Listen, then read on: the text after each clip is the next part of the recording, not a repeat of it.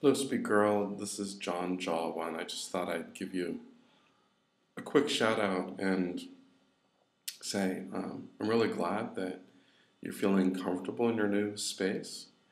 Um, I wanted to say, in terms of reaching out or caring for elderly folk, the most loving thing you can do often is to take time to listen to them and remember that the content of the gospel and its action, love, are united. That is, that God would often pay attention to those who are weak and broken and marginalized.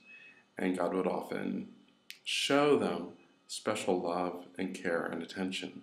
So, one of the best gifts that you can give to the elderly, because they're working on one of the life tasks of being old, is what they call life review. Reviewing what you've done with your life, reflecting on its meaning. Also, you'll discover, if anyone pays attention to their life, God has been part of everyone's life.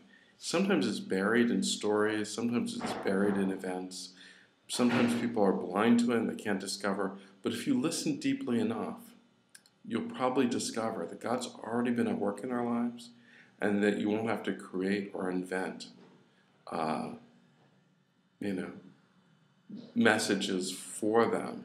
That God's already been speaking, and that you'll be able to help them hear what God's already been saying to them, that will be embedded in their own life experience. Just a few thoughts. Love you. Keep the faith.